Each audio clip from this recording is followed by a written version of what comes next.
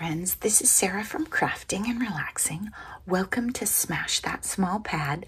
This is a collaboration with Bourbon Creek Crafts here on YouTube and Stampin' Cat on Instagram. Beth and Kathy and I every month pick a pad from our stash and we smash it. And it needs to be, 8x8 or smaller.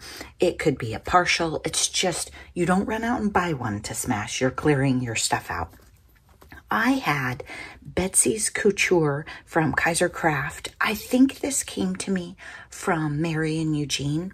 And these Kaiser Craft pads are kind of cool because they have not just cut aparts, but they also have like punch outs and stuff. So you'll see that. I'll show you as we go through. Very specific kind of vintage looking paper. I made 13 cards, a baker's dozen, and a bunch of journal stuff. And there is some process video for later. I don't know when that'll come out. This is what I have left for scraps. Sometimes I feel like I do these in a giant hurry. This one, I feel this is smashed and I got down to it. Last night when I was completely done with all the paper and I had some scraps, I sat down and watched TV, and I'll show you what I made with some of those because I have more in this box right here. The boxes are because it's kitten safe. Sorry about the glare. For my cards, I did use white card bases because that's what I have, and that's what I'm going with these days. I got into my stamps a little bit because I was trying to figure out, what do I want to do with these papers? I don't want to make really specific cards that I never use. Well-behaved women rarely make history, and I thought that was fun with these vintage papers. And the pad had some embossing or sheen on some of the papers, so the green has some fun texture on it. Happy birthday. This was one of my last cards. I was down to the wire. I couldn't figure out what to stamp on or use, so I got out my white pad that probably 2 years ago I was sure I absolutely had to have. And I will say, if you're going to have a white pad, Hero Arts one is pretty fabulous, but you don't need one. So I got that out. I kind of like the fun white with the really vintage papers, almost like a chalkboard look on that navy. The best of times were spent with you. This is an example of the punch outs in the pad. These cut aparts, I would have used this in a pet journal, but that's probably about the only thing I would have used. And I liked the shape of it, so I made this card with it. And again, you can see the brown paper has some sheen, and the clocks do too, and then so does the green. So there's a lot going on, even though it's vintage papers. Life is better with you. Could not figure out what to do with these cut aparts, so went with a circle. I love this paper with this violety blue and this green. Love it. Happy anniversary. Again, down to the end, had these scraps. This is a manila file folder that I stamped VersaFine on. The color got weird. My normal vintage sepia, very nice chocolatey brown, got kind of greenish brown on there. I'm okay with that. I was thinking super gender neutral anniversary card. Almost even maybe for like a work anniversary. I cut the heart out of the middle of the stamp. I know that freaks some of you out, but I'm confessing, I didn't do that in the process video, so you didn't get to see that part. Just a note, that one's popped up with a bit of foam, and this one I didn't make in the video either. I made this the day before when I was talking with friends. So I've got some like raffia or cord right here and punch out from the pad. And then look at the sheen. These papers are cool. I said a prayer for you today. I get a lot of requests for purchases of cards with this stamp, so I used it quite a few times, and I love these papers. I think they lend themselves to anything. Thinking of you. This pad has a million of these faces, so you're going to see a whole bunch of different heads. I use my decal edge scissors. I don't know if you really notice it, but it goes well with the paper. This was a cut apart from the pad that I didn't know what to do with. A scrap. Life is better with friends. I do send like friendship cards, and I would send those to you guys, so those I use. Another happy birthday. This was the first one. This was a scrap that was literally like the size of the stamp, and I was testing the white, and it worked so well I actually got to use that, so I made 2. And love these. This paper, it doesn't speak to me, but man, I love that one. Another, I said a prayer for you today. I started this in the process video, so you'd know my secret about it if you watch that. I did go back and cut this circle slightly smaller because this piece of paper was like the only scrap that was big enough to make a circle from.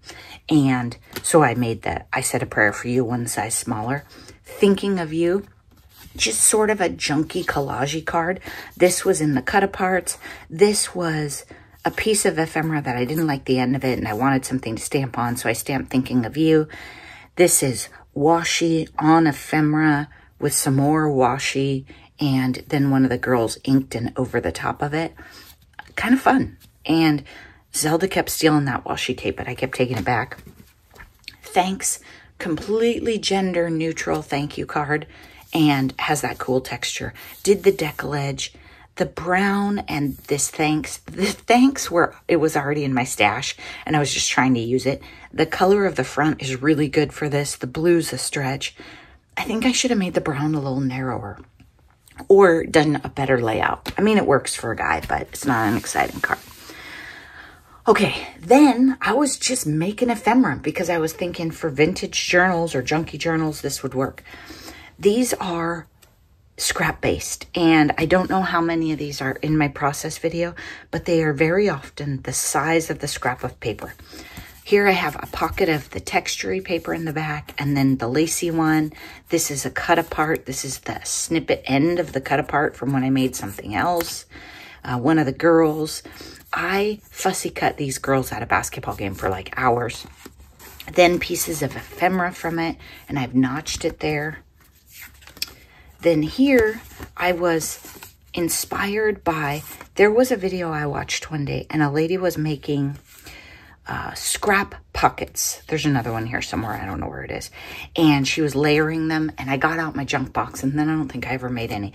But that's what I was doing. These were just 1-inch strips, and I glued the edges together almost like you would Franken paper. I didn't have a base layer, but I went through and glued them. And then I imagine it going like this, and it'll be a pocket behind. It could also be a journal card and go in a pocket. This would be a little annoying to write on, but you could. And the way I went left to right, it would work. So pocket, inked the edges, used a bunch of scraps, and then ephemera cut down, and then another scrap. These are cute, but they're missing a layer because I ran out of paper. Here, we'll put this one in here so you can see. So a pocket here, and then like this one has a lot of different color and could go in something else, so I'm not too worried that I ran out of paper and don't have anything in it. This one has little ephemera pieces, same idea. I did show you how I made these. These scraps are very small that make them. Again, scraps, and this is a pocket. Everything's a pocket, pretty much. Pocket, pocket, she's not a pocket. Bit of washi tape and one of those inked up girls. And then the embossing is just cool, isn't it? We could emboss, but we forget, right? Timeless Moments. This one's a journaling card. It says memories right there. I absolutely love these two papers. And then I think I would probably put more here when I put it in the journal, but it kind of depends. Also depends on if I'm finishing it out for me or sending it to someone to work on. This is glued down, but I didn't actually ever put anything on it because the smallest ephemera really that I had to work with was these girls, and it just didn't work shape-wise. This is a bit of one of the ends that I put on there. I didn't let anything get away. And this is a piece of ephemera, inked edges, one of the girls on it. These are white on the back. Some of them I inked the edges of to soften it. Some of them I probably got distracted. Remember, I was talking and stuff. This was one of the punch outs, and I inked the edges, but I really didn't let anything get away. So when I snip off the ends, I reuse it on something else. This is a big pocket. Goes on a journal page. It's a little unstable right now, but you would glue the edge, and then you have these 3 pockets. Same here, just a bigger version. This one will fill pretty much the whole page. This one will be narrower. You could have lace or something next to it. And this one is a little more stable because I used full pieces. They weren't like scrappy scraps. Oh, except I didn't glue the end. Maybe I should do that. Maybe I have a creative idea there, so I'm not going to rush to glue it. I'll think about it. If this was higher, I could make it a pocket from both sides or something. So it's just rounded corners, inked edges, notched out, and then laid down to the point that I like the look. Not even measured. Okay, this one, Scrappy Scrap. This was literally a cut off from one of the others, one of the girls, and then Ephemera. You know, I like to cut. They come as rectangles, and I like to chop them down to different sizes when I can. Our collection of beautiful moments. This would probably go somewhere else in the journal when the dust settles. This one, I was thinking journaling card, and then as I was laying out for the video, I was like, oh, this would have been a fun birthday card or something too. I could have put something here. And then this is the one I stamped the candle on the back of in the video. I never used the keys. I got sidetracked. Okay, this one, this is how I'm imagining this. Not in this journal, but just bear with me, okay? Yes, this journal is still for sale. I just never listed it. Okay. Let's put on a tea-dyed page. It makes more sense there. So what I'm thinking is put it here, glue. It's a pocket here, or you could just glue at the bottom and it would still be a top pocket. You get to see this beautiful pocket. Then on the other side, it would be like this. I would probably decorate this side more because it would be a little plain. It would also be a great place to stamp a sentiment. Like, ooh, look at this one. One who sleeps under a quilt is comforted by love. This is a great stamp, but I might need to take it off the block. It fights me. Anyway, so that's what these are. And there's two of them. This one because I just love her and she's navy and wonderful. This one because I got tired of cutting those out. So same idea. This one will look cool really either side of the page. And then I use this other navy girl for one of these pockets. And I put time is what brought us together up here. And it's inked around the edges. So that's all my big ephemera, right? Then,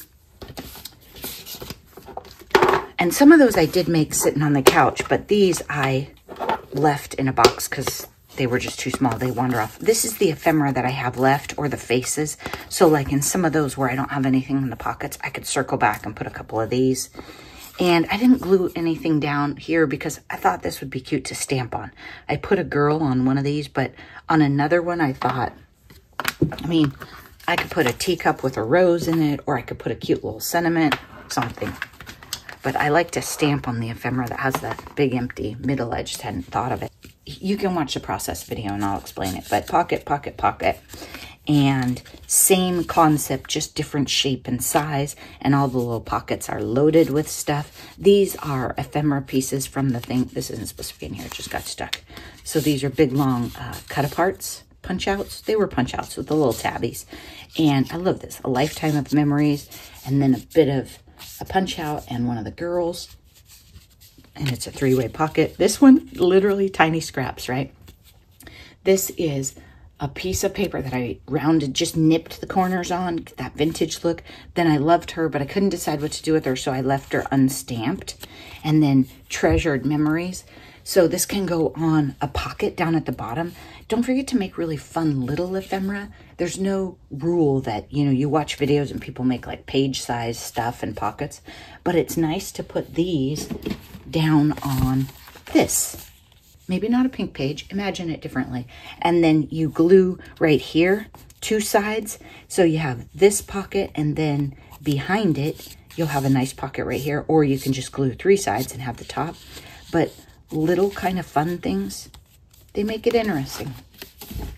Scraps, right? This was a book page that was one of those, and then it was in my thing. Bit of paper that I tore off and then put her next to.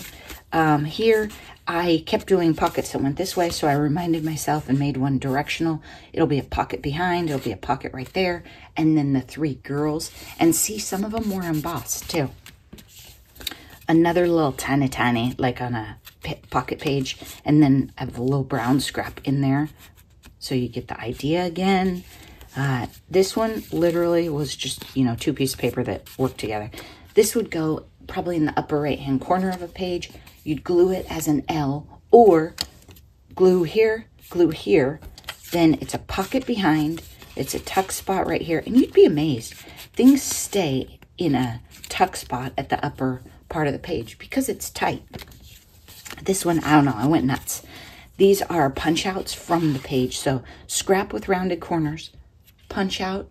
We're getting blurry. What's going on there? There. Punch out, punch out, and then a tiny scrap. So I've got 3 pieces of paper right there. And I think when I glue it on the page, I probably glue very top and very bottom and tuck behind it and then tuck in it. Again, same idea, layering. This was a piece of ephemera. It said something that annoyed me there. Put a thing over it, put a little piece of paper. These brown pieces don't have to be the paper in the end, but it might be cute with a little sticker on it or something. And I had them and they remind you, oh yeah, that's a tuck spot. Okay, again, they're getting small, right? Clocks, pattern or embossed, her, and a little piece of paper. And this one's not a pocket yet, but it could be when you glue it on, or it could be a little tiny journaling card to go in a pocket. This is the one that it was just a card like this, and I glued her on. So those are all my precious things I made from one pad. So if you don't have a lot of supplies in your stash, just know that you can be a junk journaler and a card maker and an ephemera maker. Just have a great time. Make messes and get in there. I'm going to put these all in one box now. Keep them safe from the little missy. Oops. Except this one, I'll leave a stamp on. And get these put away. Thanks so much for watching. Don't forget to watch Beth here on YouTube and check out Kathy on Instagram and see what she made. It's so fun to see what people come up with a small pad.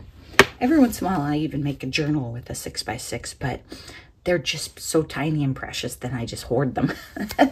All right. Thanks so much for watching. Bye-bye.